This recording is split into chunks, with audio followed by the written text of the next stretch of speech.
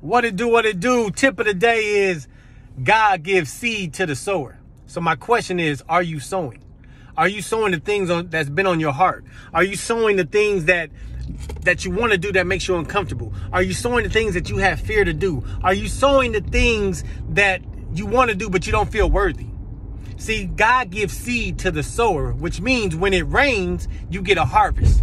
But when it rains and you haven't sown nothing, you don't get anything. And then we wonder why things aren't happening. We wonder why we haven't moved to the next level. It's because we haven't sown any seeds. He gives seeds to the sower. So are you sowing? Because the more sowing you do, the more seeds you get. All right. Next to get is all about action. You can't be next to get your success if you're not sowing, if you're not putting in the work to get to where you want to go. So when that rain comes, you can receive that harvest. Sow the seeds that God has given you. Keep your mind right. Stay focused. What are you next to get? Love y'all. Bam. Ha ha.